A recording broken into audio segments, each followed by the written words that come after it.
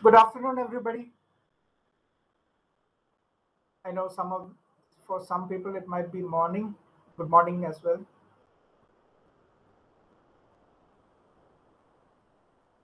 Am I audible?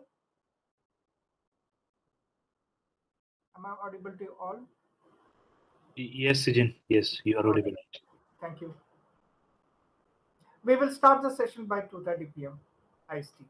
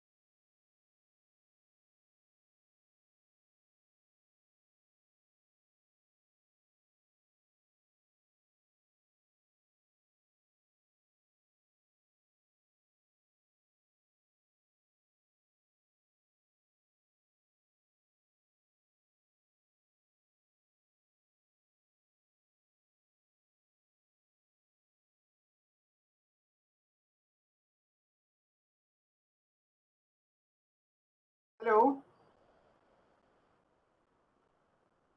Yeah. Okay. We can continue. Thank you all for attending this webinar on demystifying cloud containers and automation, which is being organized by the Faculty of Engineering and Technology, Botha University, Botswana, in association with IPS Solutions Limited, India. The digital transformation during the COVID pandemic has forced the industry to adopt scalable, secure, reliable, cost-effective off-premises technology services, which resulted in an ever-high demand for cloud containers and automation. During this webinar, we will try to explain these technologies in a simple manner. My name is 𝐒𝐳𝐞𝐧 𝐉𝐨𝐡𝐺. I'm working as Global Relations Manager with IPSR Solutions Limited, and I will be the event moderator for this event. Please note, all the registered participants will receive an, the access to the LMS through which you can actually download a certificate for this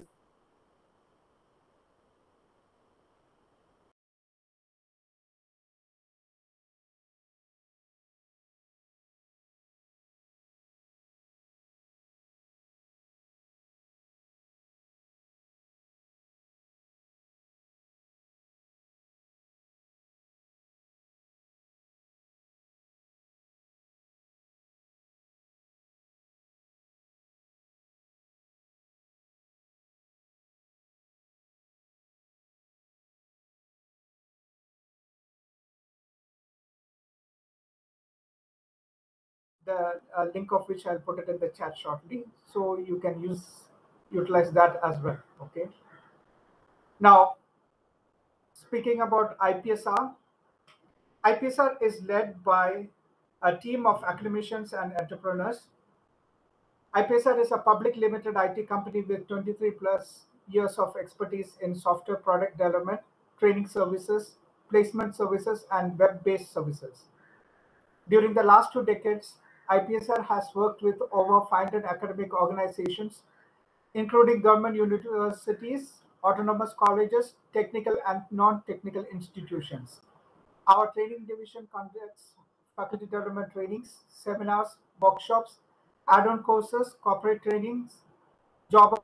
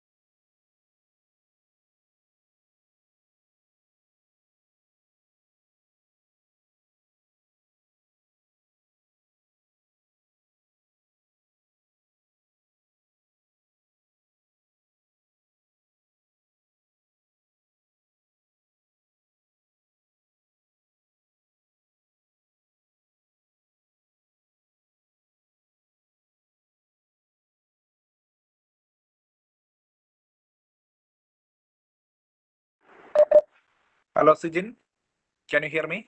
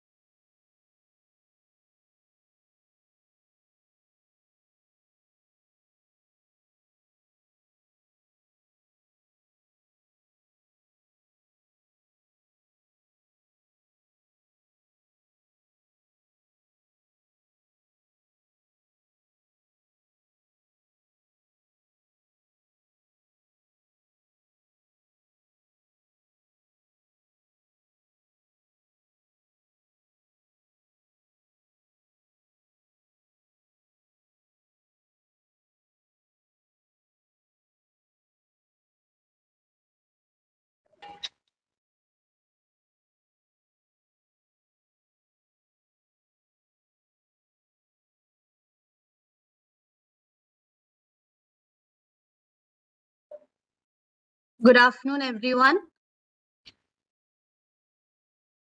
Very warm welcome to all of you. Hope I'm audible. Yes, Yashika, you are. Thank you all for attending this webinar on demystifying cloud containers and automation, organized by the Faculty of Engineering and Technology, Botho University, Botswana, in association with IPSR Solutions Limited, India. The digital transformation during the COVID pandemic has forced the industries to adopt scalable, secure, reliable, cost-effective off-premises technology services, which has resulted in an ever high demand for cloud containers and automation. And during this webinar, we will explain to you these technologies in a simple manner. And also please note that all the registered participants will receive access to the LMS through which you can download the certificate. All the participants will receive the details of this to their registered email ID by the mid of next week. And before we begin, a little about IPSR Solutions. It is led by a team of academicians and entrepreneurs. IPSR is a public limited IT company with 23 plus years of expertise in software product development, training services, placement services, and web-based services. And during the last 2 decades, IPSR has worked with over 500 academic organizations, including government universities, autonomous colleges, technical and non-technical institutions. Our training division conducts faculty development training, seminars, workshops, add-on courses, corporate trainings, job-oriented trainings, etc. in the education, IT and IT's domain. And we were the training partner for the Technical Education Quality Improvement Program, a World Bank assisted project executed in government engineering colleges by the Indian Ministry of HRD. We are the world's leading Red Hat training and certification partner with 37 national and international awards and produce the highest number of Red Hat professionals in the world. So far, we have trained candidates from 60 plus countries. Our IT services division is a pioneer in development of academic solution products, incorporating cutting edge technologies like artificial intelligence, data analytics, and machine learning. We offer specialized services and solutions for the educational sector, ranging from simple websites to complex software applications that help manage academic and operational activities like question paper generation, campus automation, accreditation process, NAC, MBA, etc., and outcome-based education. Our placement division is having 1,600 plus placement tie-up companies, and we are conducting recruitment on all days. And a little about Botho University. Botho University was established in Botswana by 1997, and it is a multidisciplinary, high-quality education provider in Southern African Development Community region. Botho University offers its services across 6 different campuses: Botswana, Ghana, Lesotho, Eswatini, Namibia, and blended and distance learning campus. The university works towards its mission to produce well-rounded, entrepreneurial, and global employable graduates with attitude, knowledge, skills, and competencies to create value and drive productivity, increases to catalyze sustainable economical growth. Botho University facilitates research, international partnerships, industry linkages, community engagement, employability initiatives, green campus, and digital transformation. The university operates with 4 faculties, namely Faculty of Business and Accounting, Faculty of Engineering and Technology, Faculty of Health and Education, and Faculty of Hospitality and Sustainable Tourism. Faculty of Engineering and Technology delivers cutting-edge programs like BSc in Data Science, BSc Honors in Computing, BSc Honors in Mobile Computing, BSc in Cyber Security and Risk Management, BSc Honors in Network Security and Computer Forensics, Bachelor of Engineering Honors in Computer Engineering, BSc Honors in Multimedia System, BSc Honors in Electrical Engineering, MSc Information System Management, and several certificate level programs. Also, now if it is possible, could all of you all turn on your videos for 30 seconds as we would like to take a screenshot for the documentation purpose. I request all the participants to please kindly turn on your videos.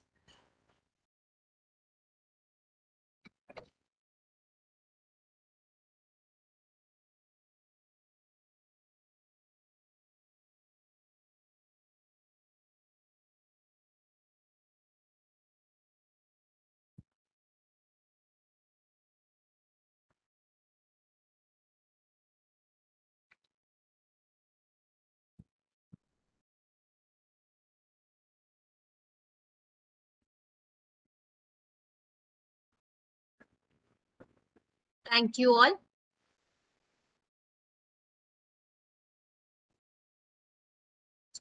Now, as the resource person, we have Mr. Zen John Providence, MSc RHCA RHCI Manager, Technical Services of IPSR Solutions Limited. Sir is a Red Hat certified architect and a Red Hat certified instructor with 15 plus years experience in the IT industry. He completed his MSc in Computer Networking from London Metropolitan University. His expertise in cloud computing, Ansible, etc., makes him popular as a corporate trainer and a trained candidate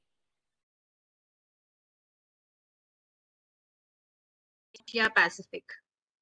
And global certificate IT certifications in Red Hat Certified Specialist in OpenShift Administration, Red Hat Certified Specialist in Containers and Kubernetes, Red Hat Certified Engineer, and Red Hat Certified Administrator. That's all. Thank you, and over to Sir. Okay, yeah. Thank you, Ashika and Sachin, for the introduction. And also, I would like to thank both our university and IPSR Solutions Limited for giving this opportunity to run this webinar. Let me start with sharing my screen.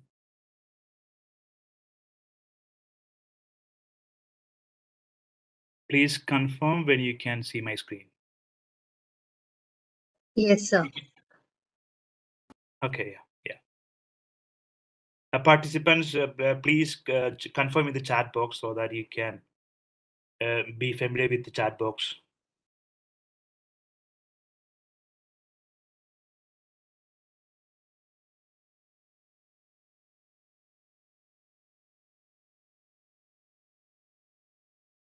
Okay.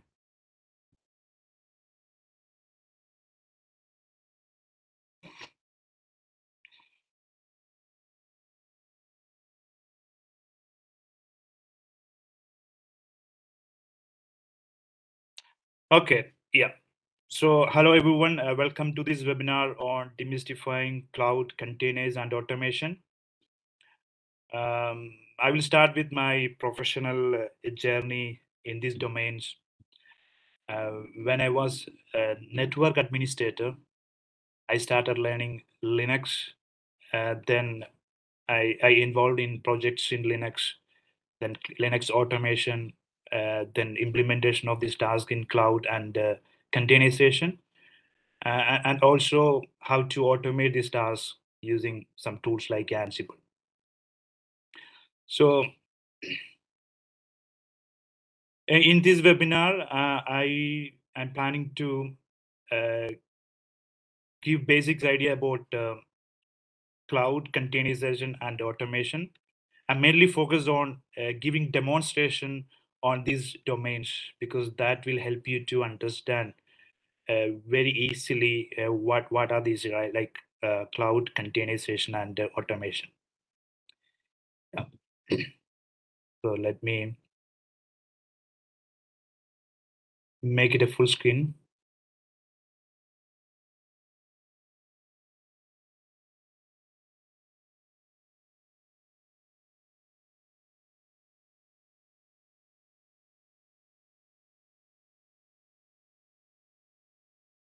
Okay.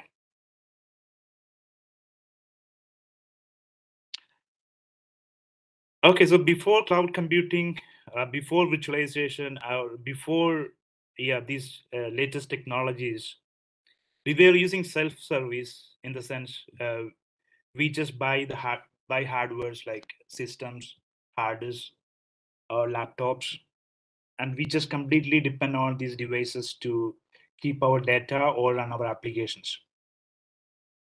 Yeah, that initially, so if we divide this IT evolution cycle into 4 phases, yeah, we started with self-service, then we moved on to centralized or dedicated infrastructures like some dedicated service for application A, some dedicated service for backup, some dedicated service for name resolution, or DHCP, or any kind of purpose or activities. We just create a centralized resources, and we share with the different clients. So that is managed IT infrastructures.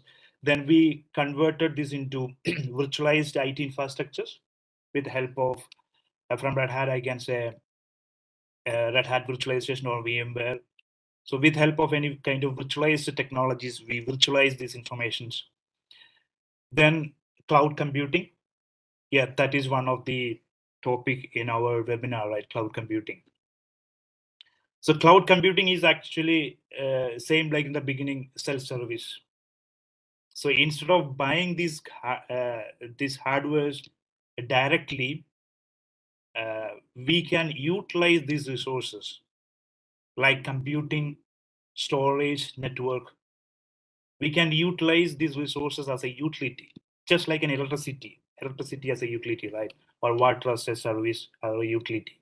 Just like that, instead of making these resources in our in-house, we can just consume these resources from service providers. So that is why we simply define cloud as a delivery of computing, storage, and network as a utility.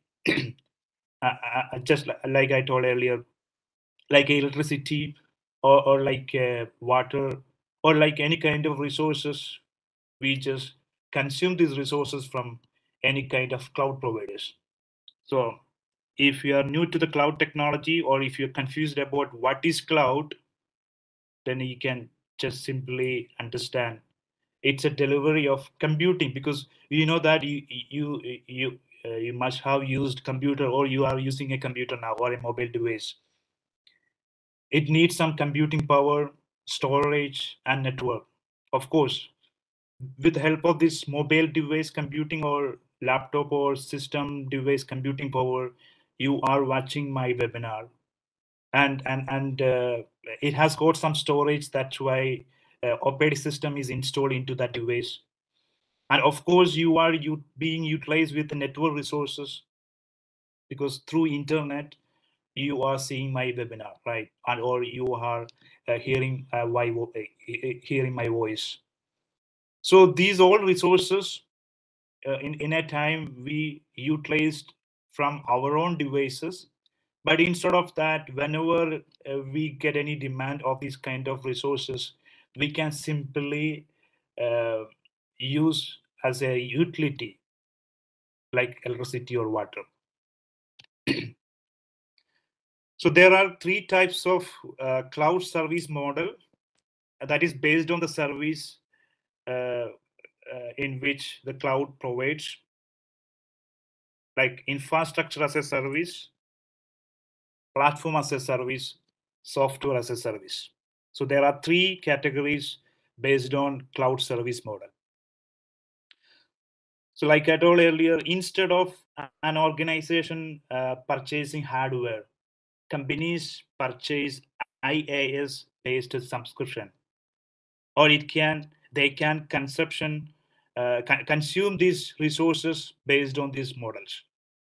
So this model enables companies to add, delete, or reconfigure their IT infrastructure whenever it demands. Anyway, I'm going to demonstrate these 3 categories: IaaS and platform as a service, software as a service. While demonstrating, you will get more idea about the difference between these service models. So in platform as a service, just for example, the developers they can just focus on writing the code and create applications without worrying about the time consuming in IT infrastructure activities, or such as provisioning servers, storage, and backup. These all things are readily available from cloud providers like AWS, GCP, that is Google Cloud, or Microsoft Azure, etc. So they are providing these resources as platform as a service. So as a developer or a designer or any kind of a professional, if they need any resource from a cloud, yeah, they can choose any one of these. So platform as a service just provides the platform, not the complete infrastructure. We will see the difference in the next slide. In software as a service, we all uses that.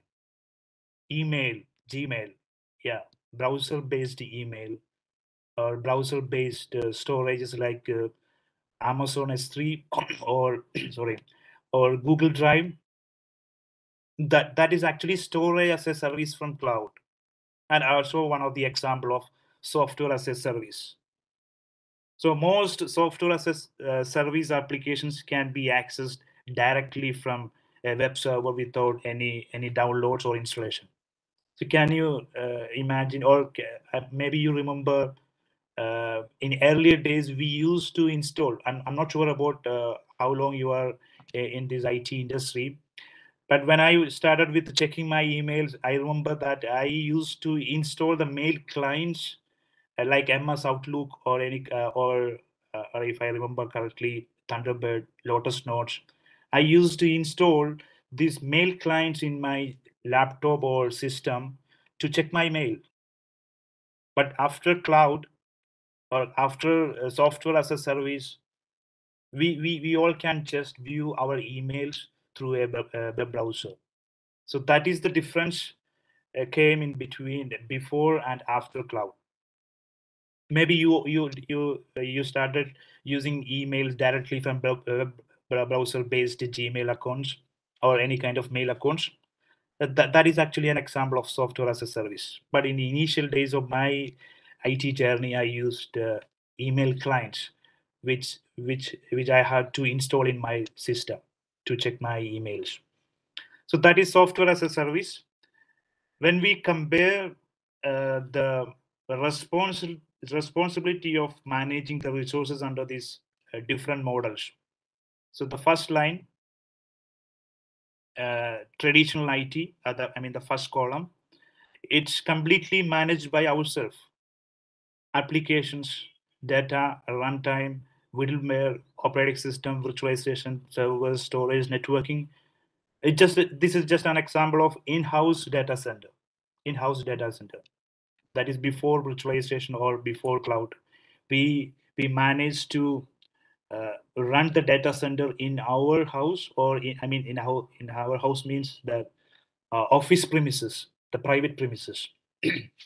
So that is private data center. So we all responsible for managing the network, power in case of, power backup in case of power failure, right? Yeah. So A to Z, yeah, everything related to an IT infrastructure. Yeah, we were responsible for managing these resources when it considers as a traditional IT. But in just a minute, it's blocking my screen.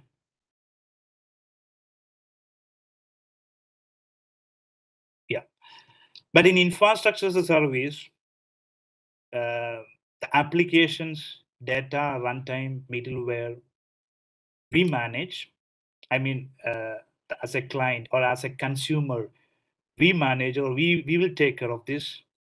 But the operating system, virtualization technology, servers, storage, networking, power backup, etc., will be managed by the cloud service provider like AWS, GCP, or Microsoft Azure. So that is the advantage of using infrastructure. So if you are a student or if you are a professional planning to start a startup, because for starting a startup business, you may need some data center. So we can create virtual data centers with help of infrastructure as a service from any kind of cloud providers. We just need to pay as you go. But before cloud computing, we have to set up our own data center, right? So the initial costs were involved in that. But in infrastructure as a service, just consume the resources, and most of the things are most of the things are managed by the cloud provider. The things like application data, of course, that is our data, right? So we are responsible. Then runtime, like we will discuss in the coming slides, like containerization. Then middleware or any kind of softwares we manage in the case of infrastructure as a service. In platform as a service, yeah, compared to infrastructure as a service, we don't have to worry about the operating system or middleware or runtime. We just look into the application and our data. Just these two things, like applications and data. Just imagine you are a developer. Okay, just imagine you are a developer. I mean a Python developer. Yeah. So say doing some Python development, you need some infra, right? You need some virtual or physical infra to set up the environment and do the coding and making the source code. So being a developer, you just need to think about, okay, how the programming language will help you to do the source code or manage the data. Rest everything will be taken care by platform as a service from any one of the cloud providers. So that is the advantage of platform as a service over infrastructure. Don't need to worry about the platform management or what are the operating system or which operating system is backing up these applications. That comes under the responsibility of the provider. It's delivered as a service. When it comes to software as a service, Google Drive. Of course, we are responsible for uploading and downloading the data, but here the data management in the sense making this data highly available, that is the responsibility of the provider. You just upload your resume into the cloud, or you just upload your data into the Google Drive. Maybe that data lies in one of the disk in the Google storage cluster, right, or Google storage disk array. You don't have to worry about, okay, if that disk fails, you don't have to worry about the managing the disk backup. That everything is taken care by the backup solution provided by the provider. So we are just responsible for uploading and downloading, and if you just need to modify anything into that document, or just modify that, but we don't have to worry about backing up or making that document or data highly available. So these are the simple way of differentiating different types of services offered by cloud providers. Infrastructure as a service, that is complete. Infrastructure as a service, that is virtual infrastructure. Within that, we can provide platform as a service, then software as a service. Yeah. So that was based on service model. But when it comes to the deployment model, there are three categories: public, private, and hybrid. Examples like AWS, GCP, Azure, yeah, they are public cloud service providers. You just need to sign up an account in AWS, GCP, or Azure. And on the moment itself, you can start utilizing the resources provided by the clouds. Like it can be a computing power or a storage or a network. We'll see you that demonstration in a minute. Yeah, so it's scalable in the sense when it demands more resources, either manually or automatically. We can scale out whenever it demands. For example, I think most of you are belongs to academic solutions, right? Yeah, universities or schools or colleges. Just think about when admissions are open or when the university results are out. Can you imagine the traffic comes into that server in which the results are out? So when it compares to a normal days, the traffic will be higher than a normal days, right? Yeah. So most of the time it may crash. So which means sometimes we need more resources to manage. It's just like you've been to supermarkets, right, or hypermarkets, right? There will be a different checkouts, right? Maybe 30 to 50, but in a normal times, if there is very less consumers waiting in the queue, maybe 1 to 5 checkouts are open. When there is a large queue, more checkouts will be open. So which means, yeah, the checkouts has to be there to open when it's needed. Can you imagine in your own premises when it needs more resource to manage your web server or database server or any kind of application? Can you imagine that? Oh, right? That is not possible in a minute, right? But in cloud providers, they can scale out these resources up to whatever you want. So don't worry, I'm going to demonstrate that. In demonstration, I will set up a web server, then I'll give you the link to everyone in the chat box so that you can access. And if the load goes up, it automatically scales out so that there won't be any downtime. Maybe there is a downtime, then I will fix it. Then it won't make any downtime. So that kind of demonstrations and workshops coming up in this webinar. So that is the advantage of public.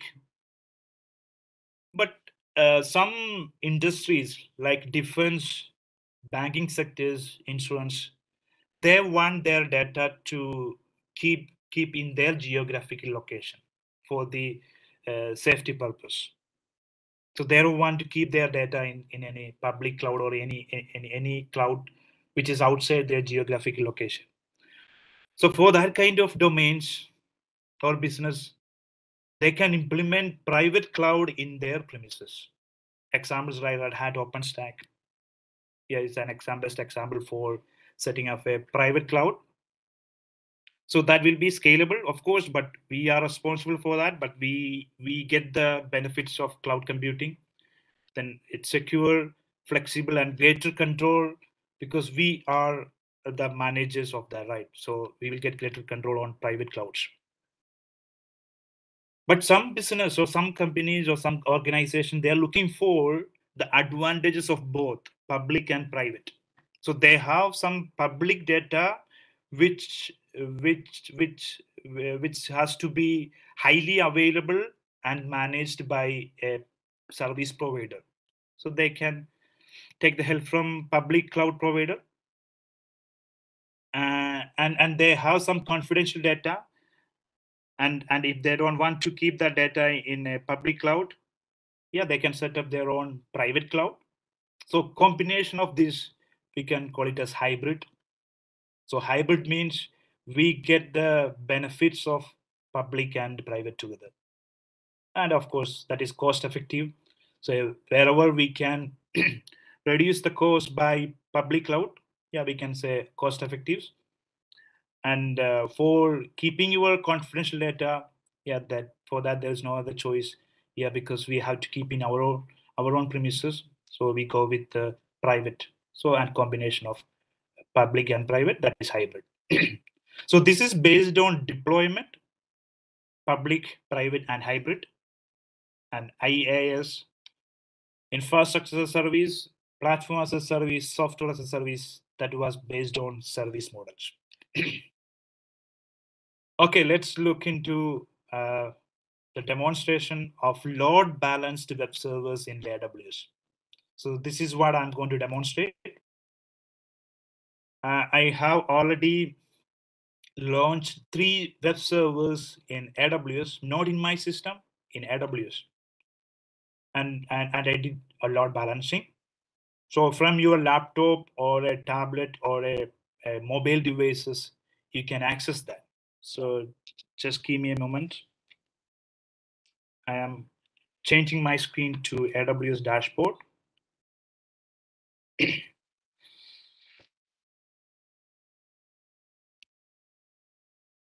So plenty of services offered by the cloud providers like AWS. So this is one of the service, okay.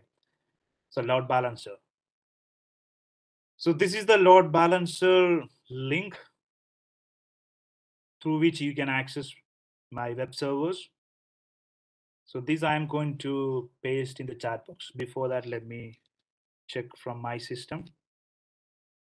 Yes, welcome to web server 3, web server 1, web server 2, because I have launched 3 web servers to do the load balancing. So let's see how the loads are balanced.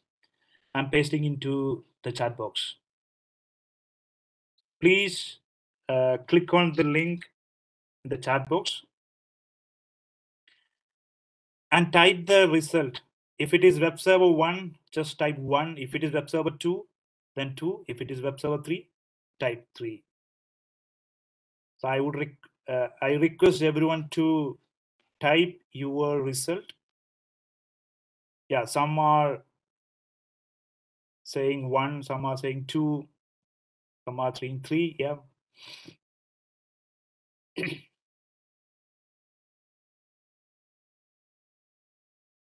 Who is saying 100?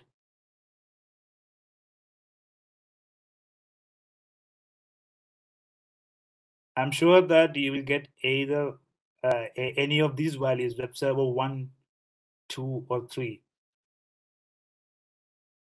So can you please? Okay. Yeah, in between, I'm sharing the link.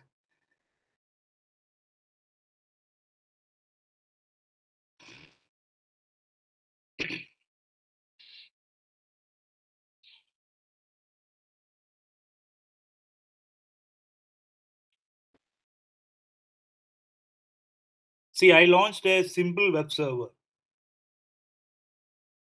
without utilizing my own resources and without any cost also, because AWS provides 1 year free tier subscription. So in which I can set up, I mean, very little amount of resource setups.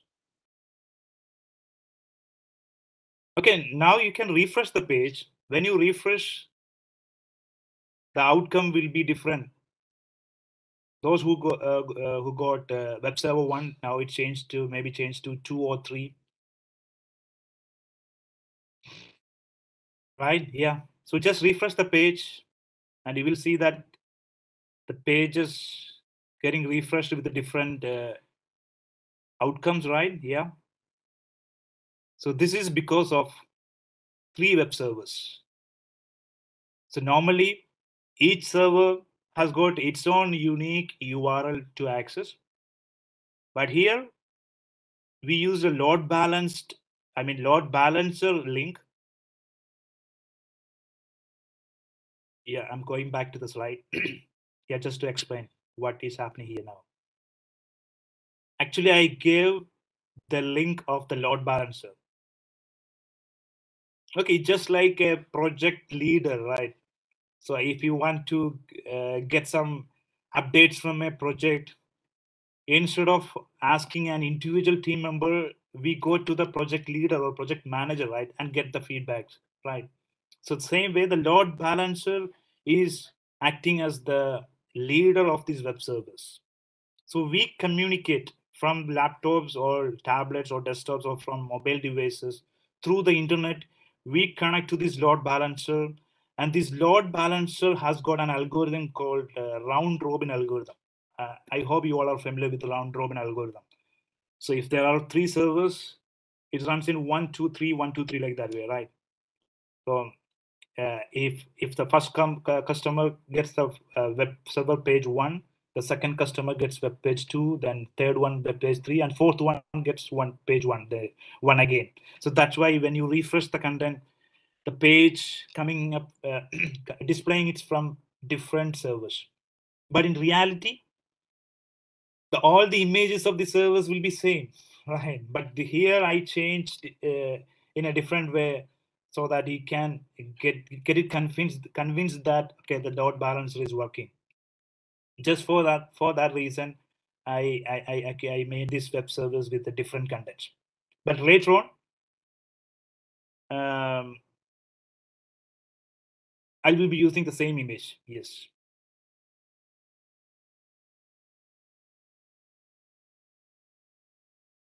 In between, I got a message. Cannot hear anything. Can someone confirm me, please? Am I audible?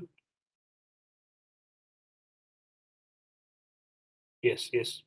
So if you are, sorry, some are saying not audible, just log out and log in again. That will be okay, I think. Yeah. Okay, so this is load balancer in web server. 3 web servers running here.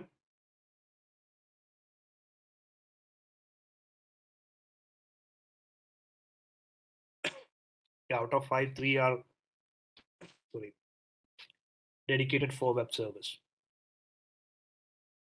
Yeah, you may want to know how I created this instance, right? Yeah. So once you get the subscription, this is free subscription from AWS. It's just like buying your system virtually. Yeah, just think in that way. You are buying a system virtually. Buying a system means you normally when you buy any laptop or system, yeah, you are more concerned about how much storage, right, and which operating system, and how much GB RAM, right, random access memory, and what is the CPU count. The same way you can buy it virtually. That is the advantage of cloud computing. So I'm going to name my system as my server. Okay, my server. Then choose the operating system. Some of the operating systems are free trial eligible. Sorry. I mistakenly pressed the back button. My server.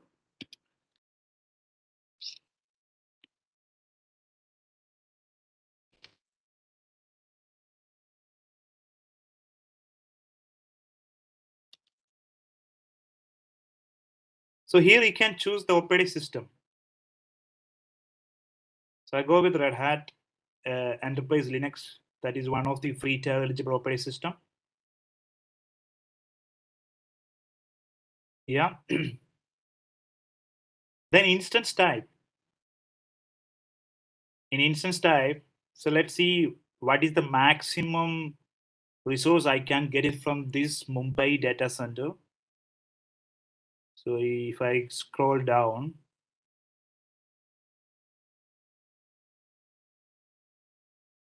can you imagine a machine with a 48 CPU and 384 GB memory? It's possible virtually here from here, but yeah, we have to pay for that, but that's not free. And there are that is 384. Yeah, I know there are some virtual machines we can create with 4000 GB of RAM, not the storage. Don't confuse. 4000 GB of RAM. Our laptop or system random access memories are 4 GB, right? Maybe 4 GB or 8 GB or 16 GB. So here I'm talking about RAM with 384 GB or 4000 GB. Yeah, these all are possible in a minute. Yeah, you just need to pay for that. But whenever you need a supercomputer like this, you don't have to buy. You just virtually create and your laptop or your mobile device will act as the input and output device. The computing, storage, network in the sense the load balancer. The load balancer I configured in AWS, not in my system. So just in case if my laptop goes down, still you can access my web servers because that is completely managed by a cloud service provider. Computing, storage, network. So 3 resources I utilized from AWS. So I don't have to worry about my office power backup or my home power backup or network because it's completely managed and running in AWS data center. So this is how I created, just for understanding. You can also create, at the end of this webinar, I will give you the free links. Using that, you can set up your own lab environments, cloud lab environments. Once I complete cloud containerization and automation, we'll give you the free free links for practicing this. Yeah. Okay, so that was load balanced web servers in AWS. I hope still that web server is running. Yeah, because this is load balanced, so there is no downtime. Okay.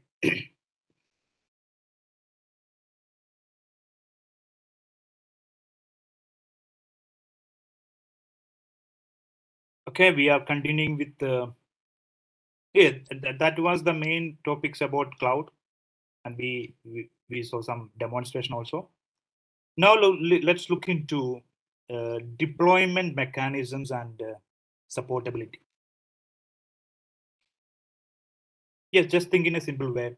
You have a system, whether you are a developer or a normal IT professional or a student, you install different applications into your system, right? Application A, application B, application C. I'm not saying the names, but you install multiple applications into your system. Some applications are okay with some others, and some applications are not. For example, application 1 and application 3 are okay with each other in a single operating system, but not application 2. It may happen. If it is not happened, it may happen in the future. In your experience. But how we overcome? We managed these challenges, or we overcome with virtualization. So application 1 and application 2, if application 1 and 2 is okay with each other, then we put it in a virtual machine. Yeah, virtual machine, that is, we create guest operating system. Sorry.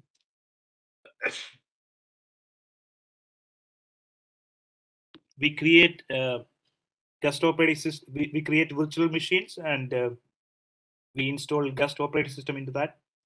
Just a minute.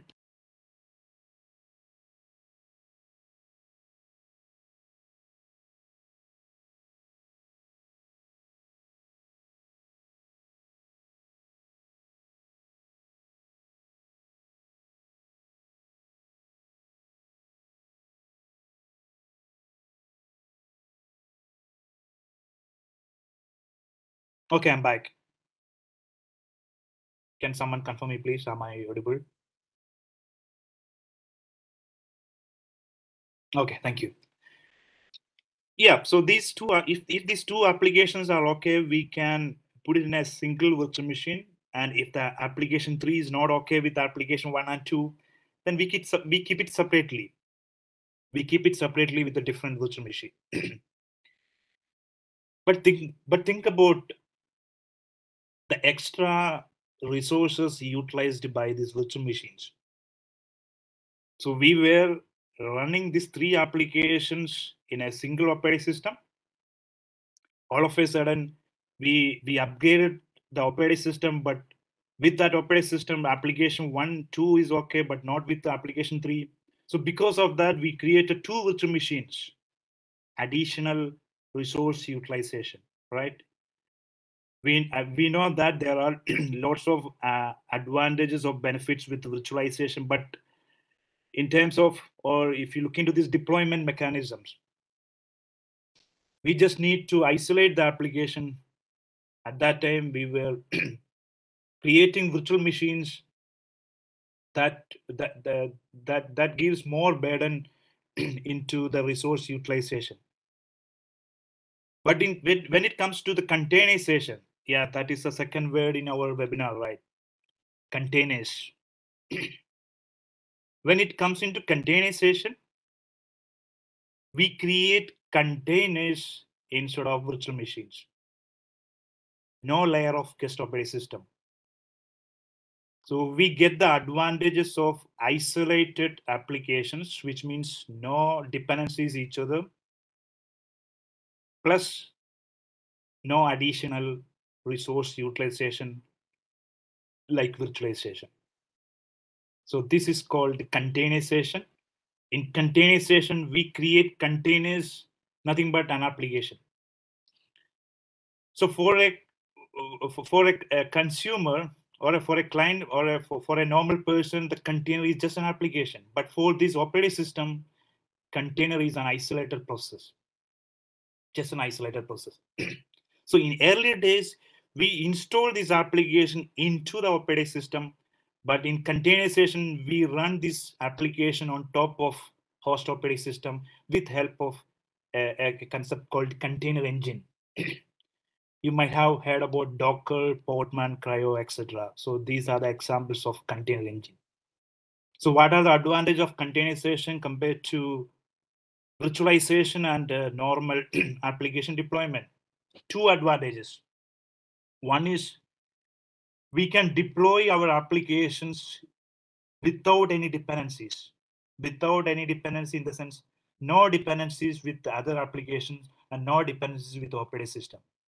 Second, the cost cutting, cost effective compared to virtualization. In virtualization, we were creating virtual machines and isolating this. But we can combine it together if it is required, like containerization on virtualization. Yeah, that is also possible. That depends on our requirement. So in short, container is an application, an isolated application or isolated process. With the help of container engine, we manage the life cycle of containers. So containers, what is it? Application runtime that access shared operating system kernel without the need of virtual machines. So here Docker is an example of container engine. So we just need an infrastructure. Yeah, of course. We say virtual machines, virtual cloud, right? But somewhere we have to manage some hardwares, right? Somewhere someone has to manage the hardwares. When I launched the load balancer with 3 web servers, for us, it is a virtual concept, like with virtual web servers, virtual load balancers. But in AWS Mumbai data center, yeah, I'm getting these physical resources like computing, storage, and network resources from a physical devices, which is located at AWS Mumbai data center. So infrastructure that has to be a physical one. Yeah, in top of that, we can be a virtualized one also, but the bottom layer is physical one. Yeah, we cannot create resources from the air, right? Yeah, so there has to be a physical layer at the very bottom. Then host operating system. There are dedicated operating systems for containerization, for example, like CoreOS. Yeah, CoreOS is a dedicated operating system for containerization. Docker is for managing. It's a container engine for managing the life cycle of containers. Life cycle of containers, like creation of container, then restarting containers. Just imagine a container as a process or a normal application. Yeah, sometimes we need to start the application, stop the application, restart the applications. Sometimes if it is no longer required, you need to delete the application. So these all life cycle tasks we manage using container engines, and Docker is one of the example. Let's see some demo on that. Docker and Podman. Podman is another container engine. Using that, you can download image and create containers using OS kernel. I mean, OS kernel must be there. In top of that, we run the containers. So please be familiar with these words. Containers, we already discussed. Applications, right? Virtual applications, isolated application or isolated process. And we saw the advantage of containerization. For creating container, we need image. For installing operating system, we need ISO image, right? For creating virtual machines, we need virtual machine images. For installing application, you need the software image. Just like that, you need container image for creating containers. And from where you get these images, if you don't have that images, from image registry, it's a repository of images. So they are publicly hosted image repositories. One of the image publicly hosted and also sponsored by Red Hat one is QA. QA is a publicly sponsored a container registry, or very popular one is Docker Hub. From there, you can download the images and create containers. Anyway, I'm going to demonstrate this. Yeah.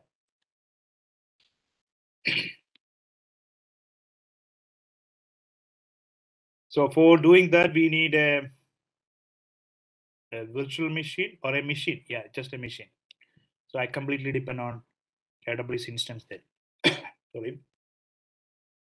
I have a machine, RHEL, Red Hat Enterprise Linux. I'm connecting to that server remotely.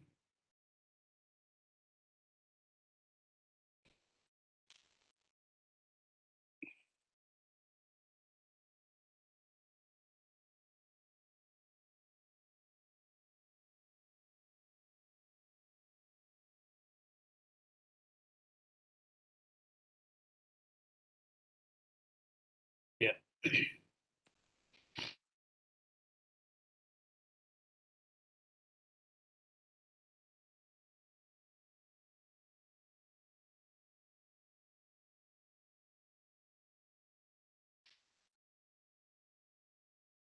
I'm connecting to that RHEL machine in which I'm going to launch the containers.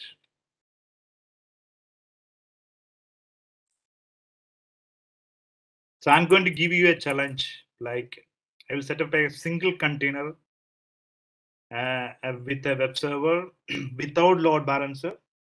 So if you can, yeah, just crash the instance or crash the container. Yeah, if the container get crashed, don't worry, I have another solution that comes under next topic. But this is the challenge I'm giving to you all. Yeah, you all need to try and crash this container. Okay, so let me log in.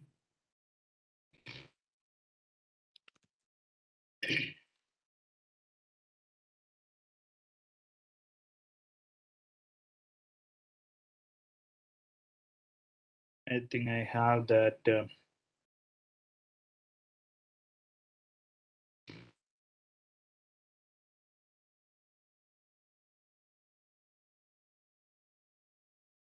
Just give me a minute. Yeah, I need to install this tools, container tools.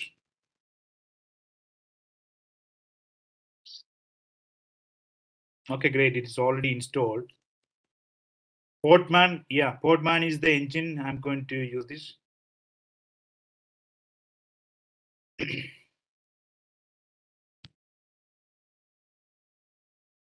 I don't have any containers which is running, and Podman images.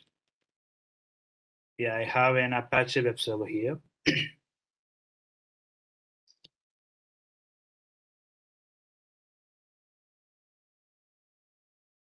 Maybe not here.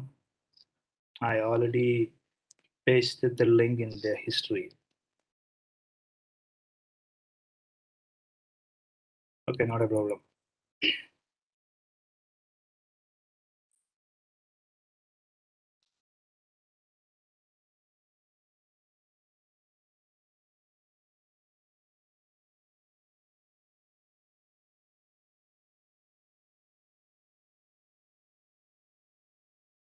Yeah, this is the command for creating a container. We know for creating container, we need container image that I'm going to download it from qa.io. It's a free, publicly available repository sponsored by Red Hat. The name I'm going to give this container HTTPD basic. And the port 8080. Yeah, that is more about networking. Yeah, I'm not going in detail into that. Just I'm going to run the container.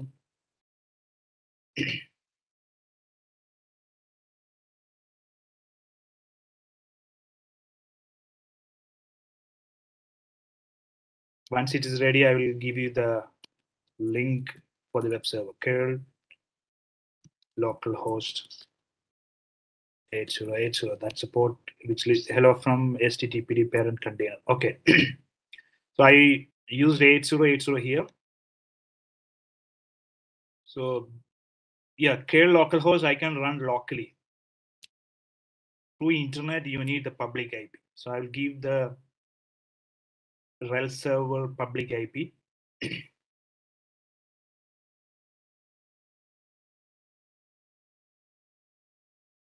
So this is not load balanced. Okay. So let's see 8080.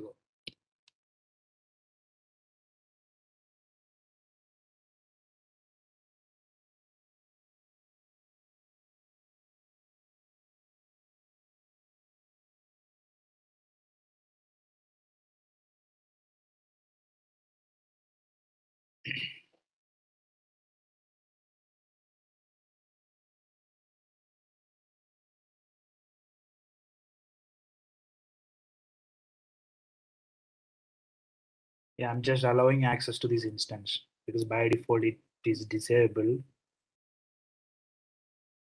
Just give me a moment.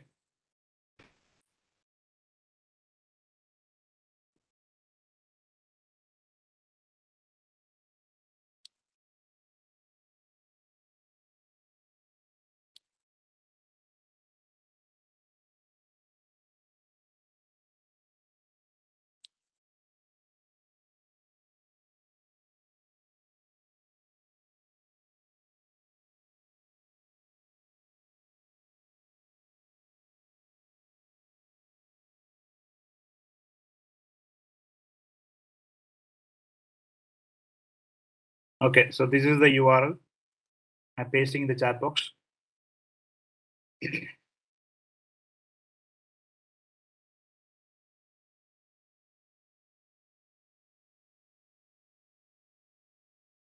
Yeah, just try this URL and let's see are you able to see the content hello from HTTPD parent container. If you can see the content, please type yes in the chat box.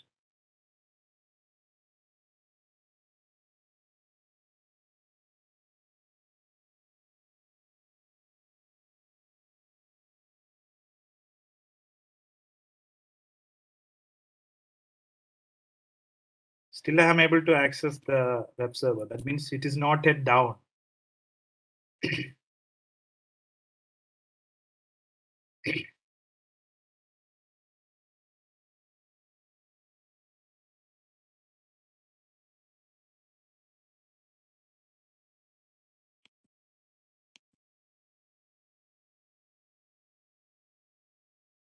Yeah, if you can try from your mobile device. Yeah, try to increase the traffic to this container.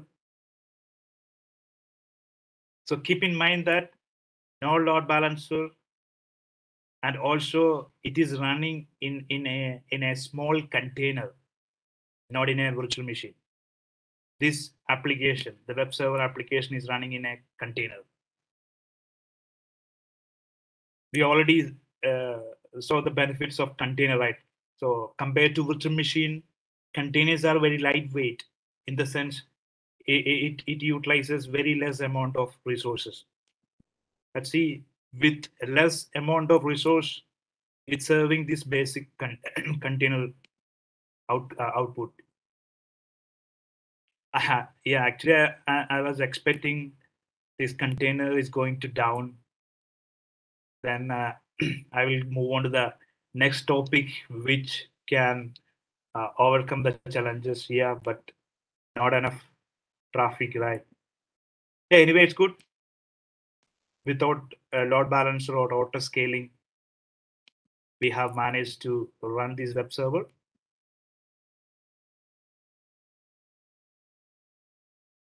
Yeah, yes, yeah, you can do whatever you can. Yes, yeah.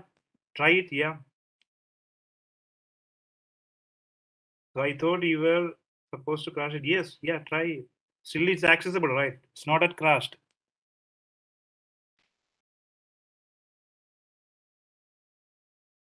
So try whatever way you can. Try to crash this container. So let me go back to the container terminal. Let's see the status of that. That is in my terminal, right? It's working, and Podman PS, it's still running. Podman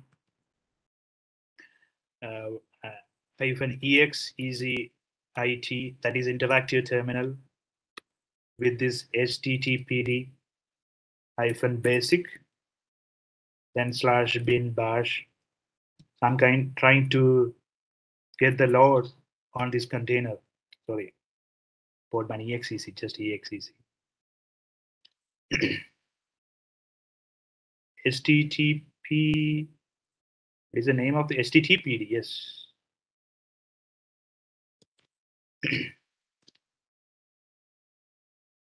But the top command is not installed here. Okay.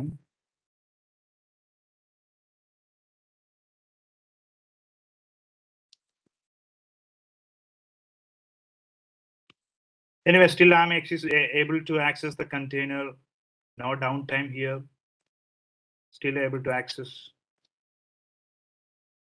And in this instance also, not much load. Still I'm easily access this instance. Okay. So that was the demonstration on containerization using Podman. So I saw some question in the chat box. Yeah, Podman. So Podman is one of the container engine which used to manage the life cycle of containers. Yeah. Okay, so before this slide, I was expecting, yeah, that container crashed. Okay. Then we need to implement a load balanced environment with auto scaling. That is not possible by default with a container engine like Podman. Like we need some tools which can help us to manage the configuration, provisioning, availability, scaling, security, resource allocation, load balancing, health monitoring. Because just now we created a container without any of this. Just created a container. If I stop the container, then you won't be able to. So what I will do, I will stop manually then, because that container not yet crashed. So I will do it manually. Still able to, right? Yeah. So I use Podman stop. The container name, that is httpd-basic.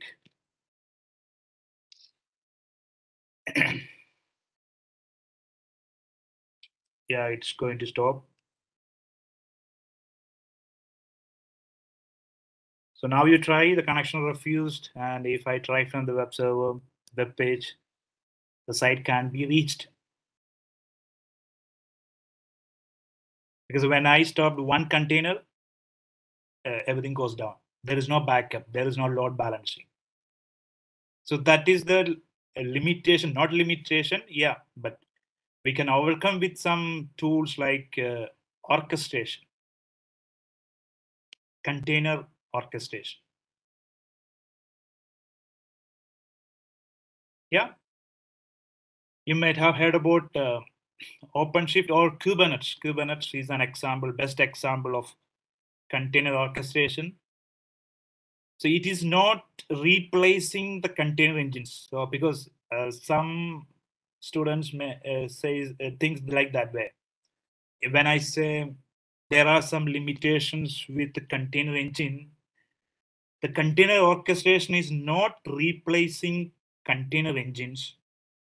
With container engine and container orchestration, we can make our applications highly available and scalable.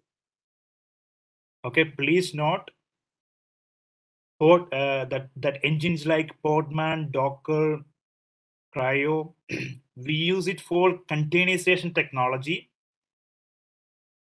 The technologies like Kubernetes, OpenShift, or Docker Swarm, we use it for orchestration or automation of containerization engines and tools. Okay, so we need the combination of these: container engine and container orchestration. Combination of Docker with Kubernetes, Podman with Kubernetes, or Cryo with Kubernetes. Cryo with Kubernetes, yes. Cryo with Kubernetes, you can get it from Red Hat OpenShift Container Platform. So this is one of the example of platform as a service, which contains containerization engine. Just like Podman or Docker, there is another one called Cryo, on top of a dedicated or specialized operating system from Red Hat. Sorry, that is CoreOS.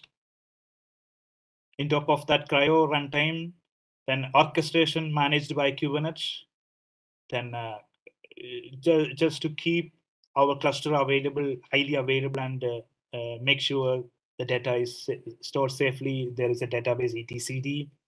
Then some more advanced tools, just like DevOps advanced tools, runtimes, containerized service, etc., is added by Red Hat, and is all together, we call it as Red Hat OpenShift Container Platform.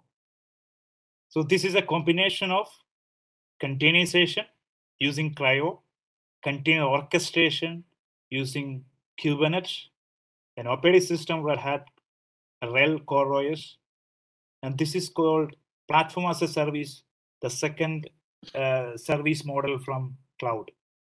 So infrastructure service, then second one is platform as a service. And shortly, I'm going to demonstrate this also with all the benefits of containerization and container orchestration. Okay, let's see load balanced environment which scales out automatically. As I mentioned earlier, just think about your university or college or any websites which gets traffic in different times, like maybe morning very less, maybe noontime more traffic, maybe evening it goes down.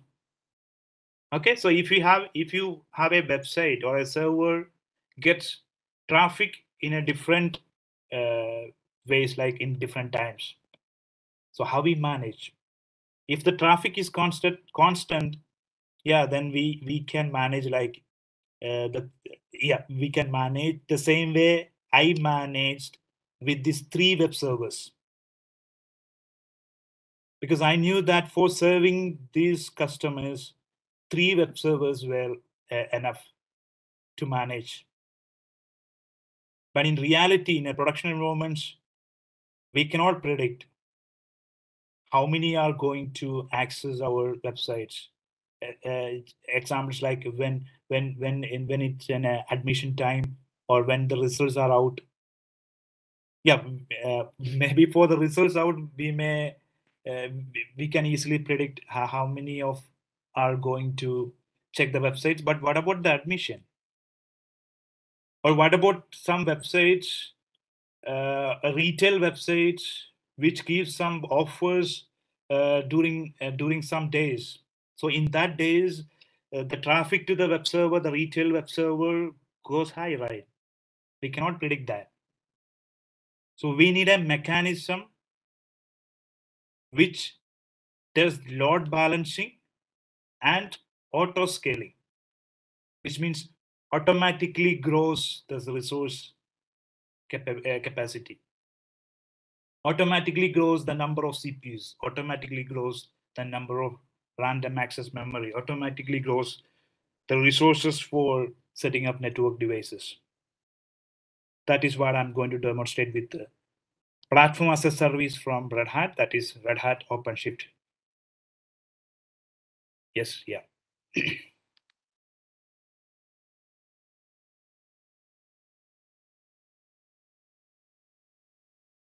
This is my Red Hat OpenShift dashboard. Okay. So I'm going to set up a simple web server. Don't worry, I'll give you the link for that.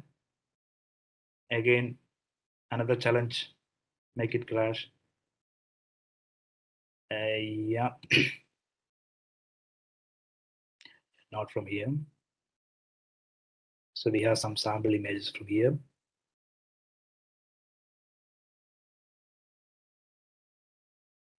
A sample web server.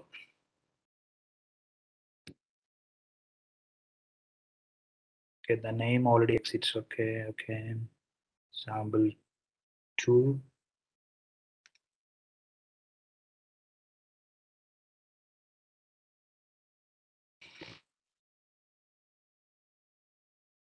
Just give me a minute. Once it completes, now the building is running. Once it completes, we will get the URL.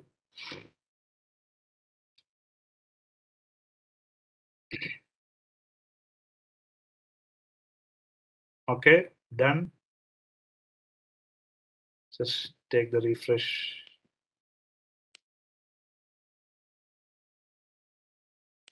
Yeah. So this is the URL. I'm going to paste in the chat box.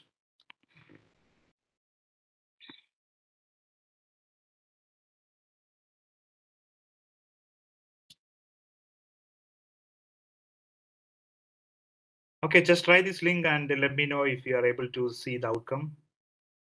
Please type yes if you are able to access. Let's see if this is going to crash or not. This is again without load balancer, but we increase. We implement the load balancer. It's working, yeah? Okay. Please try everyone from your all digital gadgets like mobile, tab.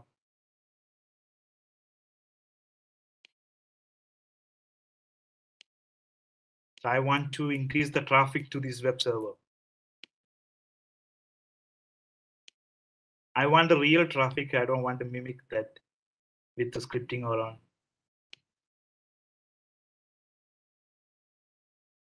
Still able to, right? Yeah.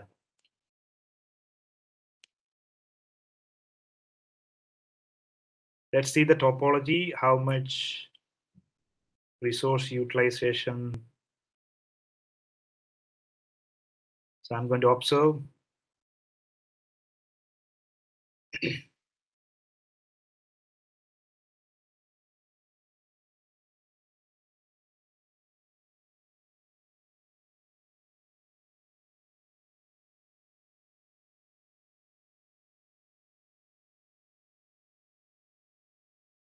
%29.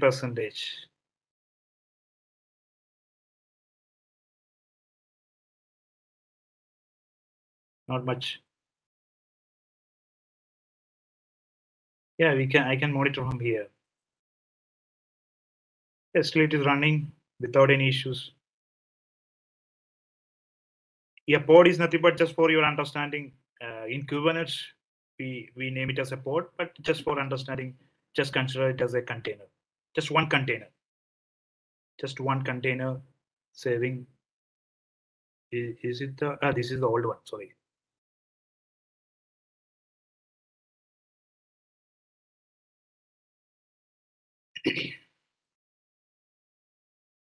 This is the one, right? Still accessible. Okay, so what I was planning, just in case if it goes down,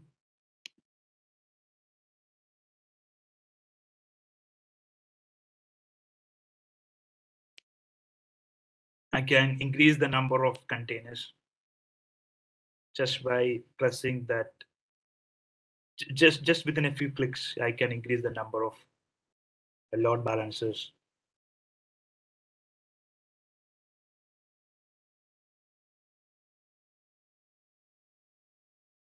So currently one pod or one container. So I can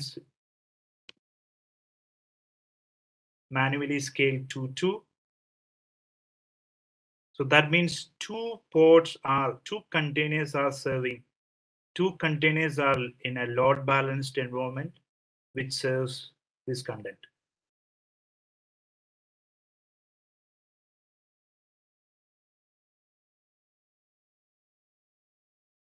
Yeah.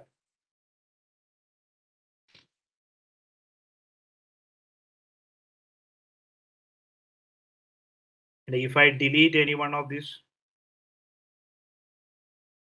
I'm deleting. Delete pod.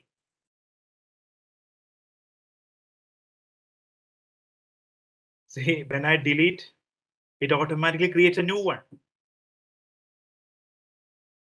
That is the advantage of container orchestration.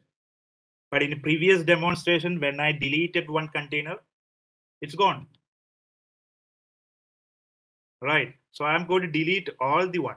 Let me scale down to 1. Right. Scale down to 1. So I request everyone to keep on accessing this web server and let me know that if it goes down, still it's up. Welcome to static HTTP. Yes, still it is up. No downtime. So only one port. I'm going to delete that port. Let's see. Yeah, just not the name of this container. WS. It ends with the double V, right? Yeah. So I'm going to delete that.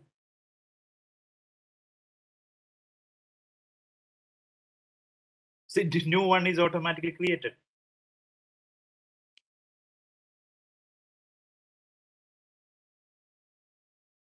I hope all of you witnessed that. So I deleted the single one. So without load balancer, I deleted the single container. And with the help of this container orchestration, it automatically created the new one without giving any downtime. Yeah, still your access page got loaded, got one error, is it? But in my case, yeah, the page was refreshing.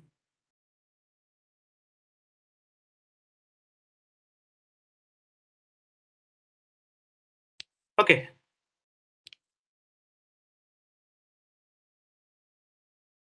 Maybe that reason, yeah. But Nidesh, in a real scenario, we won't do like this way. Just for testing purpose, I did that way. In real purpose, we keep at least 2 ports. Then we may delete the third one, right? We don't take this kind of risk in the production environment. But just for the testing and understanding purpose, I did that. I did like that way. Okay.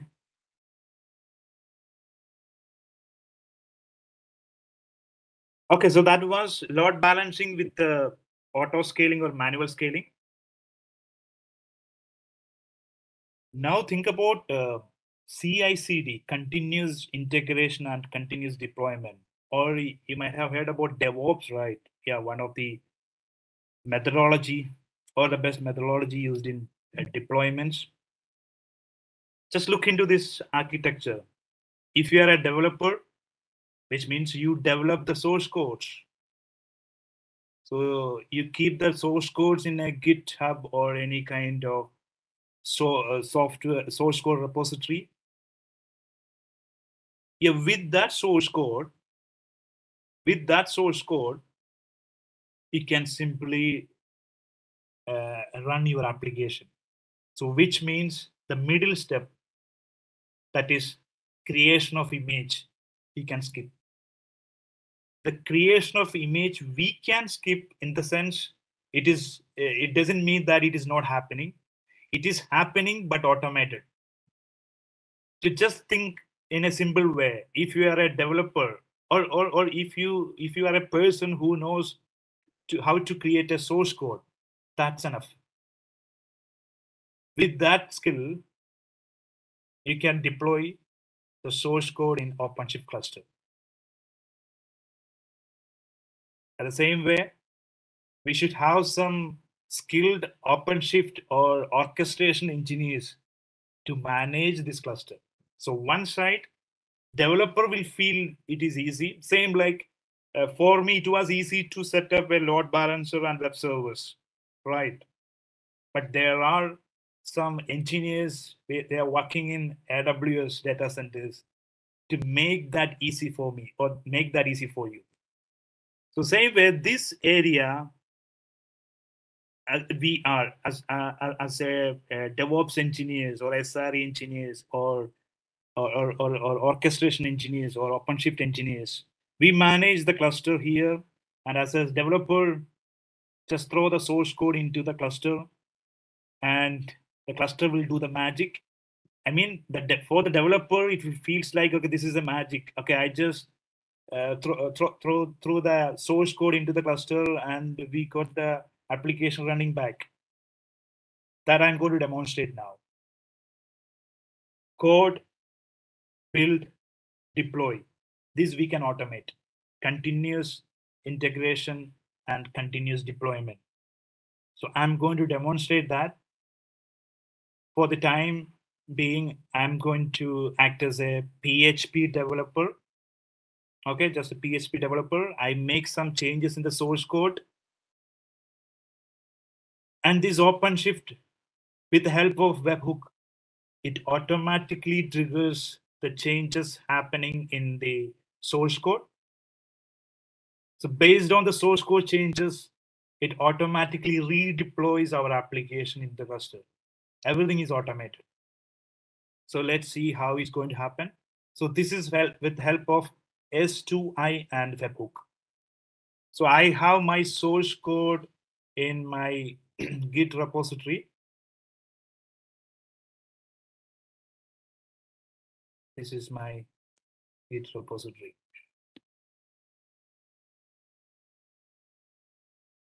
So this is my URL to my source code, Senchuan 180 apps and S2I.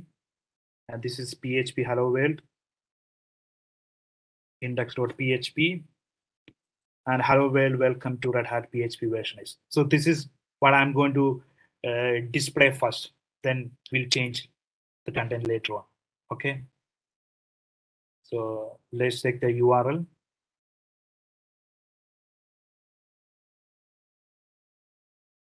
Yeah, URL is available in my dashboard.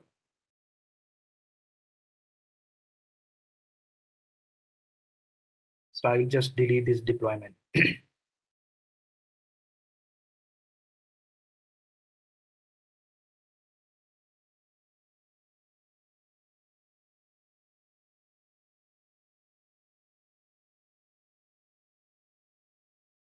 Just saving some resources for the next demo.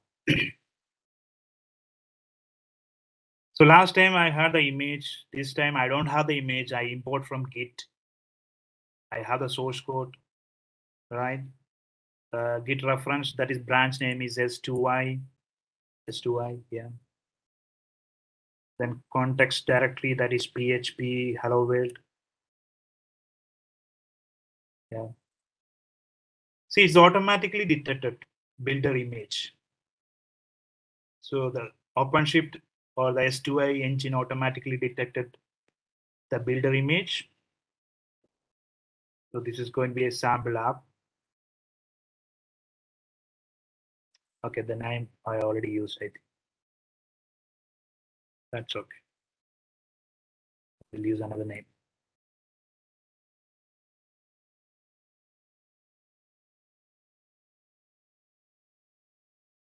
So see the difference. Last time I used the image. This time I don't have the image.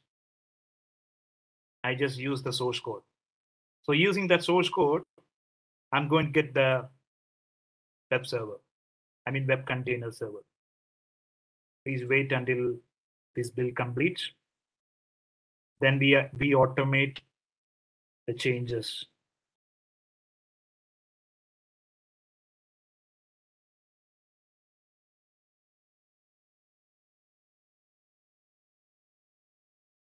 Okay, it's ready. Page opening. Hello world, welcome to Red Hat. PHP version is okay. I am pasting this link in the chat box. Okay.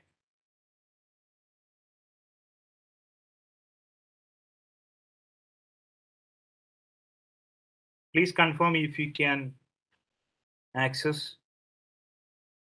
Is accessible. Yeah.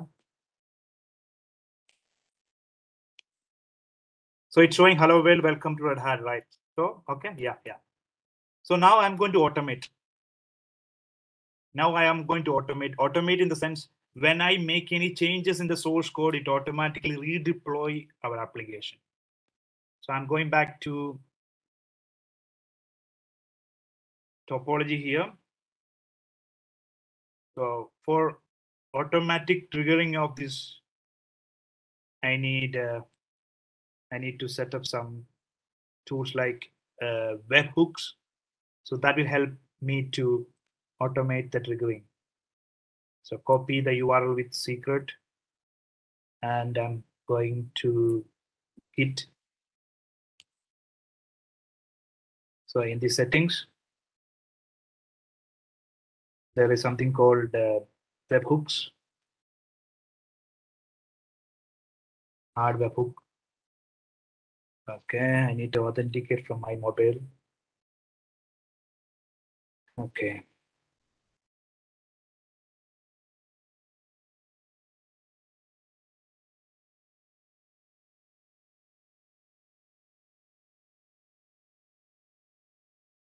Okay, I approved from my mobile.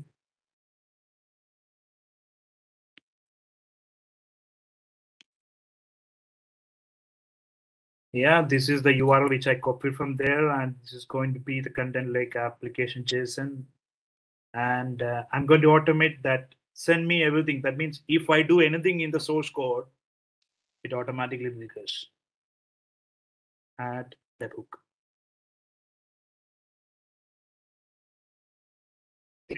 Okay, that is created. Now I ask ChatGPT to give me some PHP source code. So write, get me some PHP source code.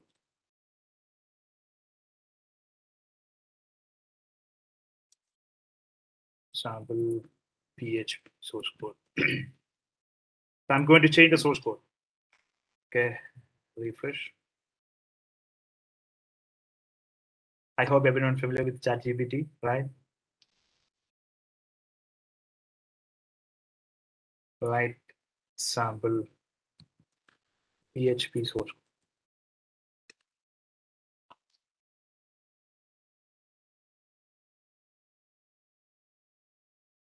Okay, it displays hello world. Let's try that. So copy the code.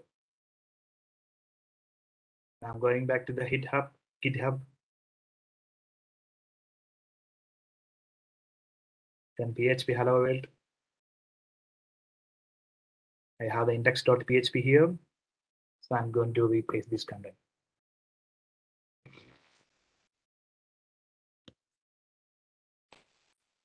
Really? Okay, so commit changes. So it should automatically reflect here. Let's see where is that? Yeah, I'm not doing anything. Just wait for some time. Meanwhile, you'll get the previous data.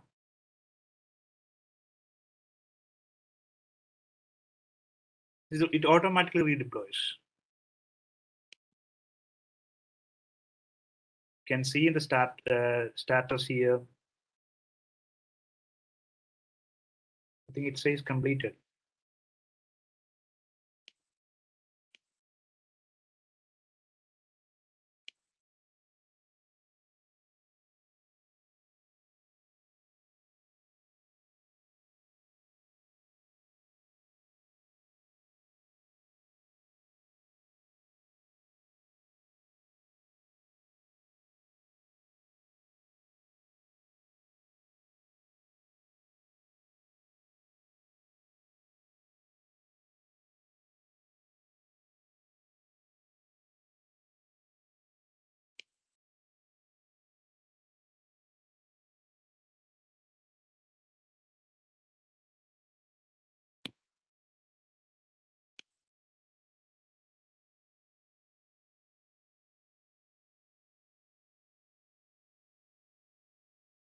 Sorry. It's my mistake. I edited in the configuration was correct. I edited in master branch, not in S2I. So that is what. Yeah, I supposed to edit here. I edited in a wrong branch. Sorry, not this one. The one which I got from ChatGPT. Copy the code. Yeah, then commit changes. Now let's see if it is started automatically.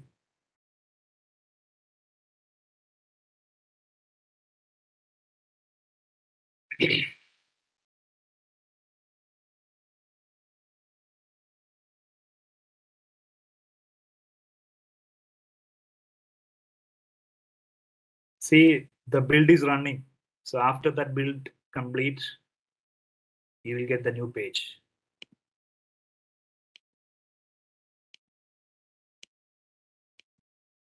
Build still running. I didn't initiate this. It automatically triggered. Yeah, now it's completed. Same URL. No change in the URL. Just refresh the URL which I gave earlier.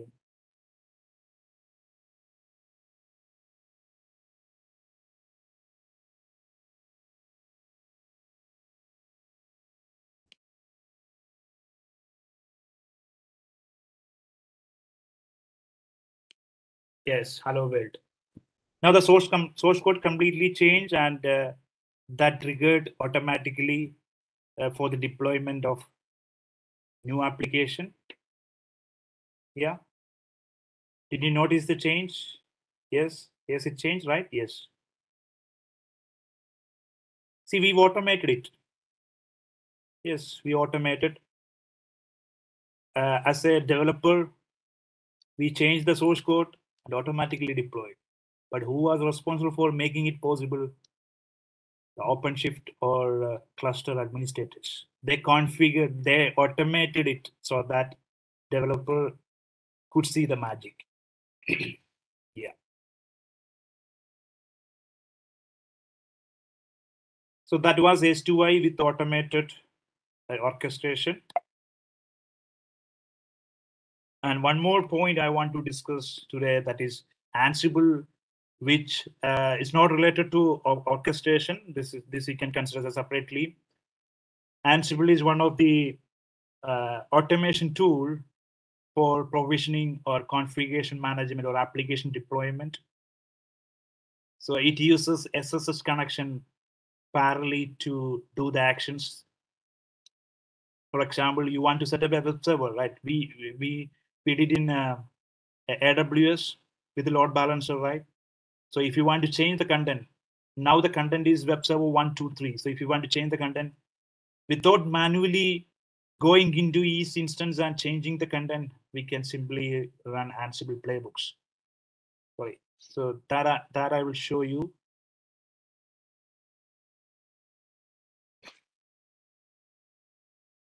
So I have the playbook there. If not required, I'm closing all the tabs.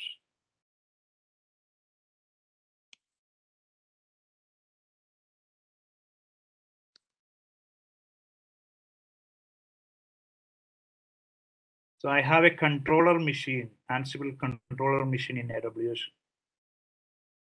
That is Ansible control node. So I'm going to connect to that machine.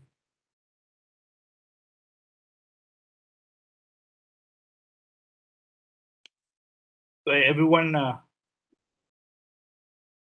just a minute.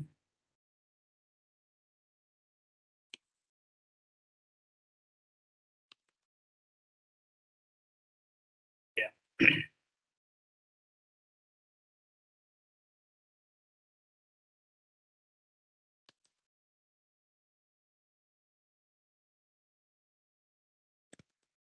Yeah, I'm connecting to the control machine. Yes, I connected.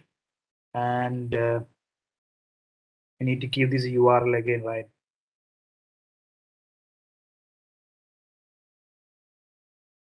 Okay, I'm pasting in the chat box. So now you just look into this URL, the one which we configured the first time. Welcome to web server 3, yeah, web server 1. Still you are getting this, right? 1, 2, 3, any one of these, right? So with a simple script, I'm going to change the content of all these 3 servers. So we just continuously checking this content. Okay, and in between you can look into my screen also. If you have if you are using a mobile device, from mobile device, you just use this URL, and in your system you can watch my shared screen. So I have the playbook here, webserver.yaml. That is going to